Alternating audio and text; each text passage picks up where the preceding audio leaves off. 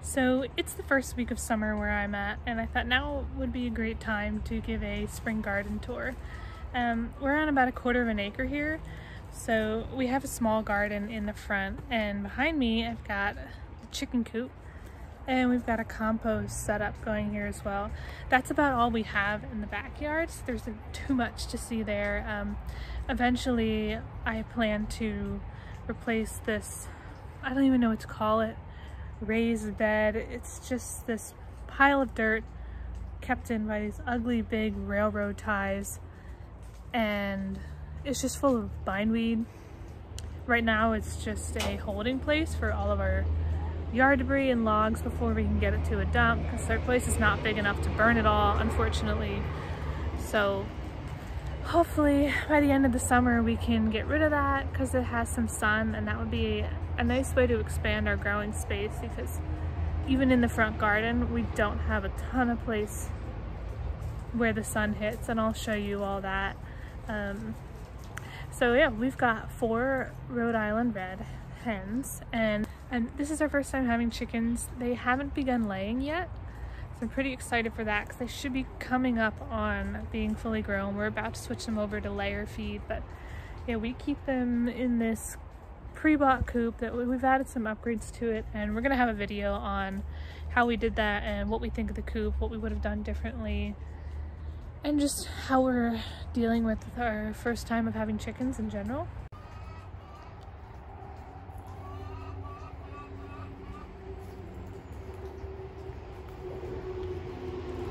So you can definitely tell what area we have left behind, but it's cloudy right now, but normally this gets sun, and it's a big amount of space that if we could, of course, get rid of the yard debris and pull up all these railroad ties and just put it all in the dump, or maybe we can salvage the dirt if we sort through it and find that the bindweed isn't as bad as I think it is, which I don't think it's going to happen. We'd leave this row of trees here as well, but we could put in maybe some sort of water feature or some more growing beds that we could fence off from the chickens. That would be great.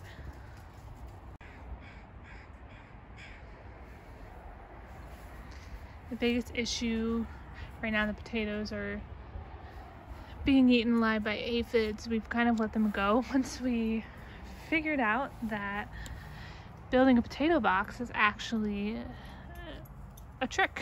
It's a myth. We saw it all over Pinterest and online, and we thought that of course it would work. Why wouldn't it? Why would people be doing it? Why would there be diagrams? But from everything we've read and from what we've seen is that you're not going to get a very good yield like you would if you traditionally hilled up the potatoes on the ground. What we did is we actually made it worse, because we put a bottom on the box, because we were originally going to plant it in that bindweed area I was talking about. And because there's a bottom on it, but because we put the potatoes in such a shallow, probably like 6-8 inches of dirt, if that, in the bottom level there, that's about all we're gonna get. All we did was just increase the foliage and the plant every time we added more dirt. If you've read about what happens when you do a potato box, the idea is that you add another level, and once the foliage gets big enough you cover it up to a certain amount, but the plant is spending all of its time trying to reach the sunlight and trying to grow up the foliage, that it's not actually growing any tubers, and it doesn't work like that. It's not just going to shoot more tubers out of the stalk. So unfortunately we just have a lot of leaves. We're afraid to crack it open, but we're still waiting for the foliage to die off like you're supposed to harvest the potatoes. But yeah, it's kind of a lost cause. So next year we'll see if we can find some space for some actual proper potatoes, but in the meantime at least it looks cute.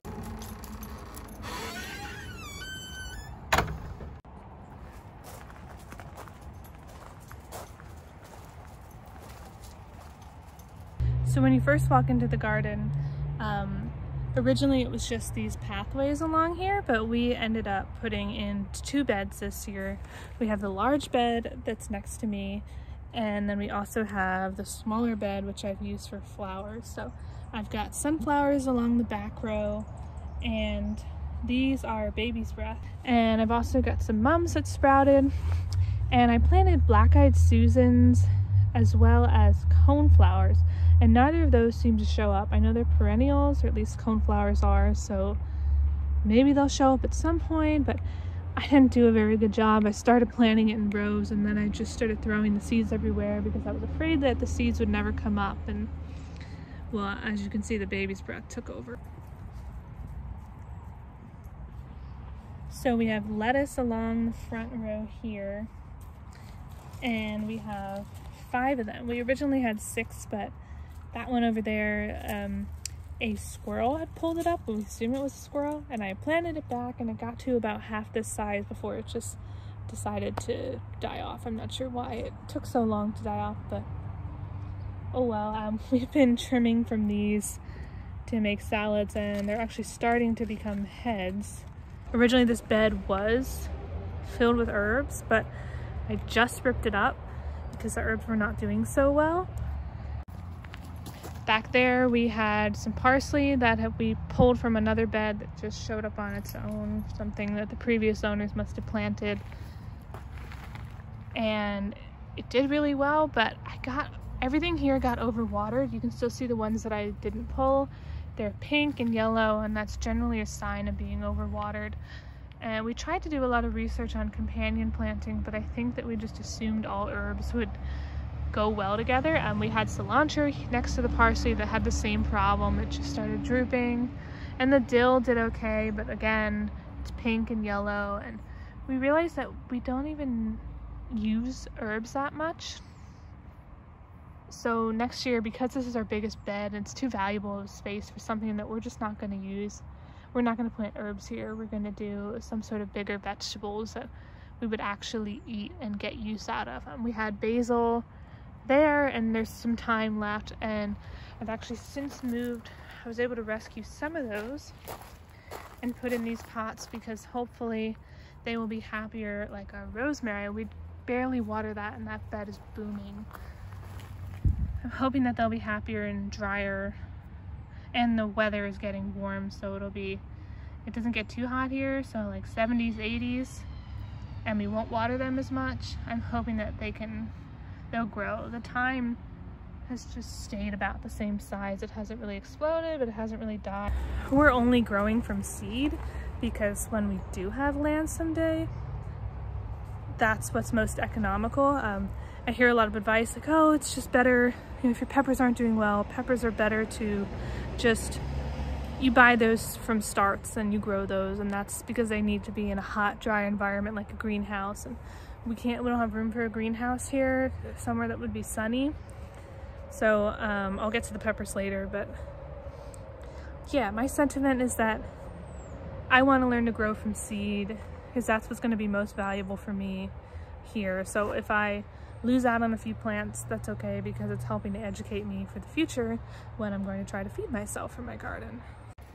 So with all this space, because we're in mid to the end of June, I actually went ahead and planted a row of corn here.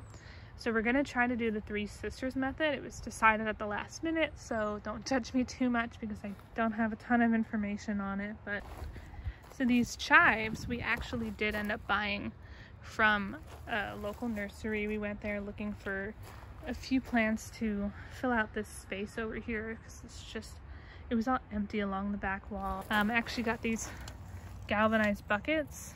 I think I got them from Tractor Supply. Yeah, I got them from Tractor Supply. They were pretty cheap, and I used a method where you take toilet bowl cleaner to give them that rustic antique look because I found containers were just so expensive. Then we've got the middle section here, and these beds were all here when we moved in.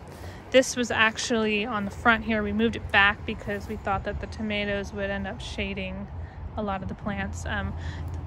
Behind the dog are the two beds that we built. So all of these herbs, this is rosemary, sage, oregano, and then somewhere among here is mint. It's interesting to see the battle of mint and oregano are both notorious for taking each other over. And the oregano's been doing a pretty good job, but so has the mint. And again, we've harvested these twice now. The oregano has just taken over into the gravel. I've kind of let it happen because it smells good. I think it gives it a little bit of rustic charm, but yeah, this is just overflowing. We're probably just going to leave this as is.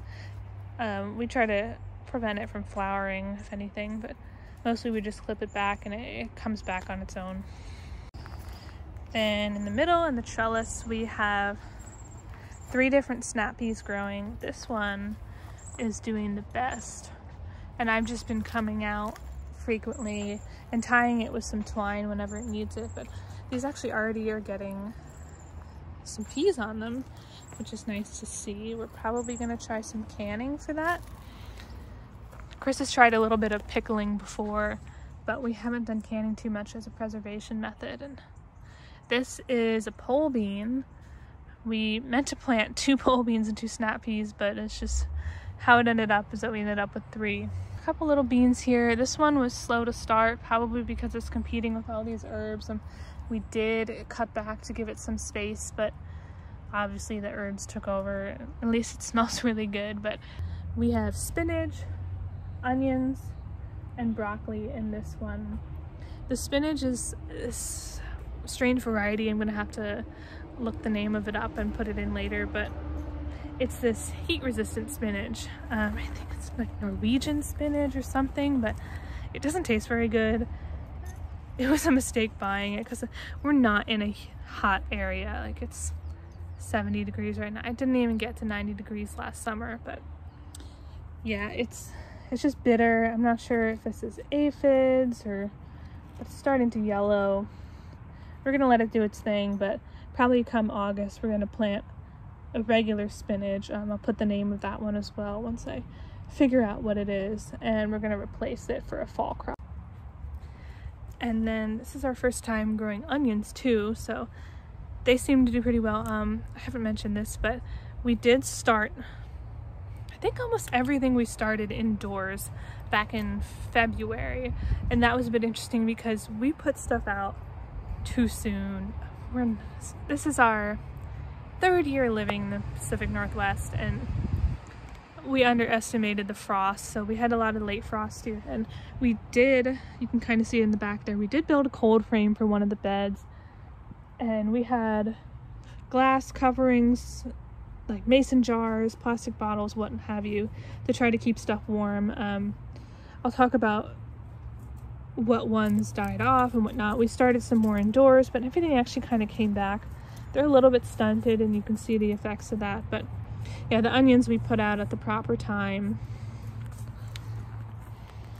Some of them are bigger than others. I think it's because we didn't thin them properly, which is another big mistake that we've been learning. Is I'm just afraid of thinning stuff. It's really hard to do. I'm afraid that I'm not planting enough seedlings to start, so I plant a lot of them and then they're overcrowded and I can't grow. So I have some more flowers and another galvanized bucket project here from Tractor Supply. And here's the broccoli. It's been getting eaten up pretty badly. We've had like every pest in the book. I come out here, we have sluggo and neem oil, insecticidal soap. Some of these you can see are planted too close together. They're just not the greatest looking. They're not awful. And then along this back wall here, which doesn't get a ton of sun, we have 3 blueberries that we bought. These kind of blueberries can take a while, and we wanted to get just some color and some fruit in the garden. This one is looking like it's got some black spot or something, but they're 2 different kinds. One is like pink lemonade blueberry. Again, I'm terrible with the names and I need to look the stuff up, but yeah, I treated this one with fungicide. I actually sprayed them all, but they had flowers, and there's a couple little blueberries on there. I actually went ahead and put some bird netting over it, and we have bird netting over the whole garden to protect from squirrels. So in the next bed we have lettuce, carrots, and broccoli. And this was one of the lettuces, I think it might be just this one. I know it's for sure this one that we had out during the frost, and it looked like it was going to die off, but it came back. It's a little wrinkly. It looked like it actually sprouted a second one, so it's 2 different lettuces, but we've been eating from it just fine. And this is our garlic. We have some more garlic over there as well. Now I've read that you need about 10 leaves before they're ready to harvest. Well, 10 leaves, and then half of those leaves have to start turning yellow and dying off in the bottom. So each of these has about 10 leaves now, so they just need to start dying off in the bottom. So we're getting close to having the garlic, so I'm excited about that. And here are the carrots that we pulled a few weeks ago. They're definitely looking bigger. And this one's popping out of the ground. It's probably still really short. I think we actually started them indoors too, and I've seen people say that you should just sow those directly. But we're gonna work on our spacing. And then we've got Brussels sprouts, and the Brussels sprouts have undergone total warfare with these big cabbage worms. So we have 4 of those. One's kind of just thrown oddly in between them, but they are doing okay. The leaves are recovering, but yeah, I've been treating them with insecticidal soap and neem oil and whatnot, but yeah, hopefully those turn out okay, because that would be a really interesting crop to have. So this one's our biggest, and you can see where the leaves have been getting eaten, and this one got eaten the most. We have a lot of leaves that got pulled off. That one has been doing okay, but yeah, they got pretty heavily beaten up. And this is another snap pea. This one, I don't know why. This one was doing the best. It grew like crazy when we started it indoors. It grew like crazy out here, and then it just stopped. I don't know if it's lack of water when we implemented this soaker hose irrigation, because there isn't really water here, but I've been coming out here and watering it, but I think it just happens. I'm not sure, but yeah, both of the other snap peas are doing a lot better than this one is, but hey, it still has a few peas on it, so we'll call that a win.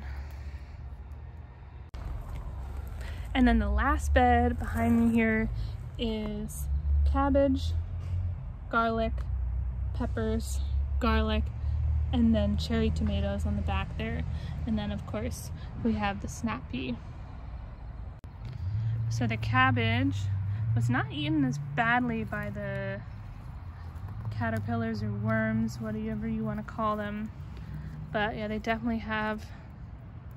It's our broccoli, Brussels sprouts, and cabbage that all have been getting eaten by the same pest. And yeah, this garlic has been doing pretty well. I think it's a bit crowded here. You can see which ones are happier just based on the thickness of their stalk. And the peppers, our first batch of peppers died off in the frost.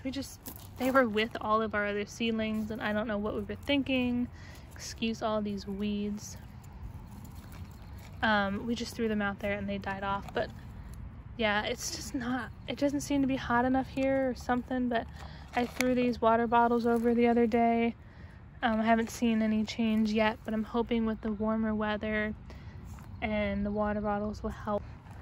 And these are the cherry tomatoes. I think I planted it a little bit far from the trellis, so I've kind of just been sticking it back in when I can, but it's definitely leaning towards that way. It's got a few flowers, but it's certainly slow to start, but I think it still has some time. I'm hoping that with the hot weather, again, it'll burst up. But that one's definitely doing better than the other one. And this is a hydrangea I tried to salvage from the front where there was too much shade. It hasn't grown any flowers yet, but it's alive, so that's good.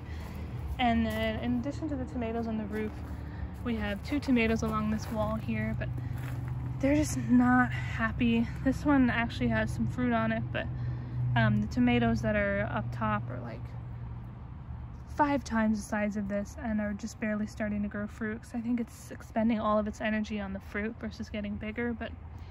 And this one we waited way too long to put out, and it's just drooping sad. I'm not sure how the soil is over here as well, because there's tarp And then there's mulch on top. Obviously we ripped up the tarp to plant them. We added tomato fertilizer and compost, but yeah, it's just not a great spot. It's a shame because I don't know what to do with this back wall over here, especially with this fence, but yeah, it just doesn't get a ton of, not until the second half of the day is there sunlight. This is mostly shaded, but we just have sunlight along the middle strip of the garden.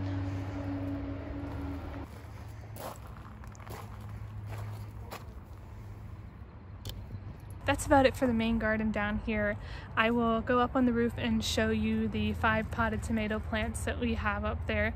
They're doing pretty well because they have space, they have plenty of sunlight on the flat roof deck that we have, versus being here in the garden, and we're much more controlled environment being in a pot. But yeah, we have the 4 main beds, we have 2 fruit trees, we have a couple fruits along the back wall, some ornamentals, and then we have the 2 beds that we added, the big one that's behind me and the flower bed.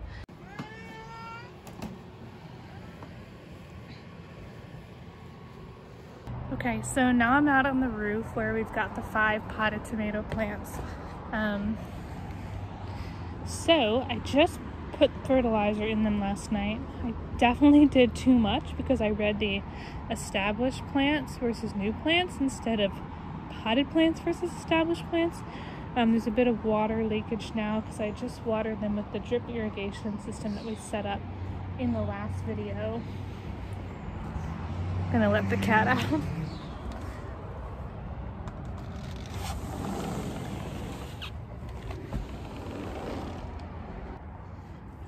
And we've got quite a few flowers. This one's doing really well.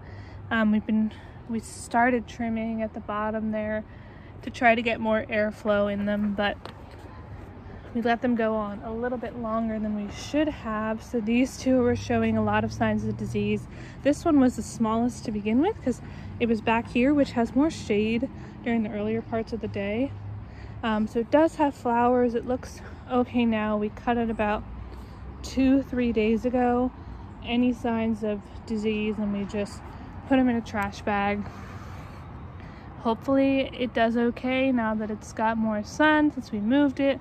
We spread these 2 out. We're looking the most diseased. I don't think these had too much sign of disease on them. We're getting a little bit of leaf curl, but I think that's just because of the heat, that they're not quite used to it yet. Another sign of disease. So I've just been going in and plucking these off. Hopefully these plants are salvageable.